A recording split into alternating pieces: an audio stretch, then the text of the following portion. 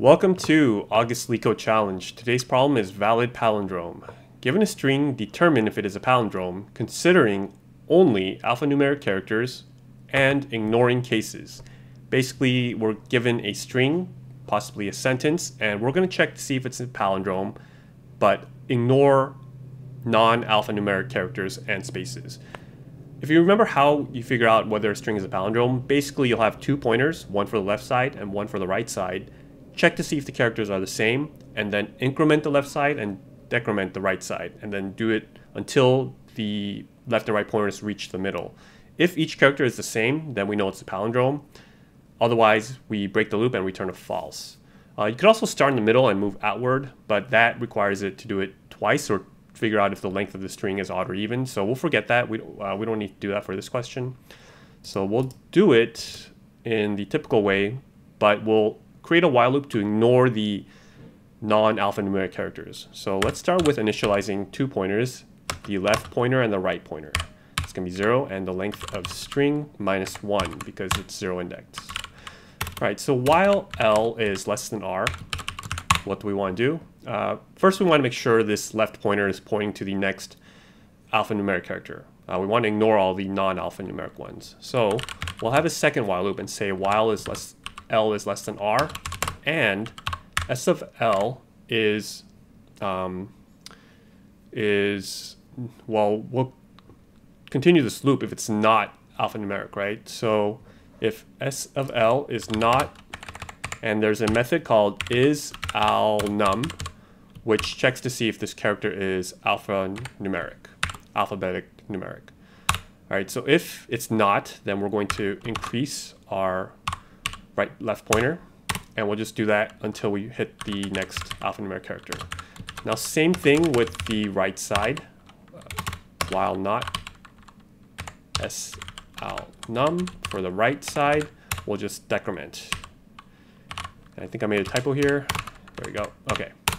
So at this point, we want to check. We want to check to see if the left one and the right one's the same. And remember that we are going to ignore cases. So if SL, let's make it lower, is not equal to SR lower, then we return a false. Otherwise, they're the same. So let's move on to the next character. And we just want to increment our left and decrement our right. Or I'm sorry, increment our left and decrement our right. Once we're out of this loop, we know that this is a palindrome. So we can just return a true.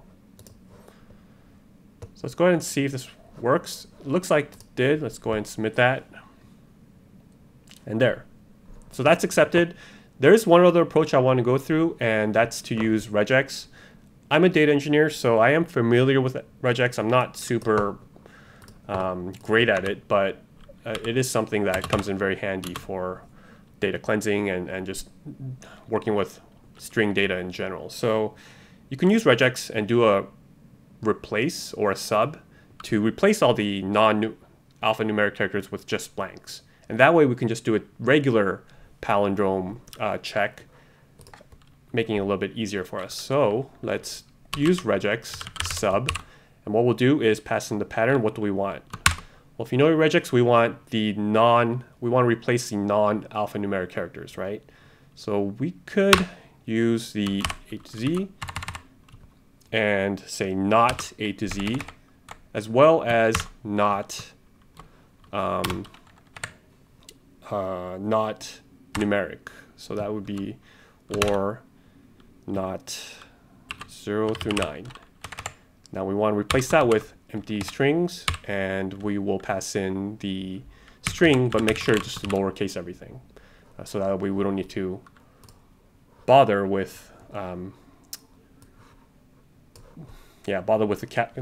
worry about casing. So once we do that, we don't actually need to even do this lower thing here. This will just be the typical check palindrome. We'll check, and once we get through this loop, we'll return a true. So let me make sure I didn't mess anything up here. This looks good, but let's go ahead and submit that. And there, so that's accepted. This is actually faster. I'm not completely sure what the time complexity on this is because Regex is kind of mysterious in terms of time complexity. Sometimes it's faster, sometimes it's slower. And sorry, I'm just not that great at knowing time complexity with these things. But this does require more memory. On the other hand, it's a little more readable if you know your regex especially. So I kind of like this approach better. So that's it. Hopefully that helped. Thanks for watching my channel. And remember, do not trust me. I know nothing.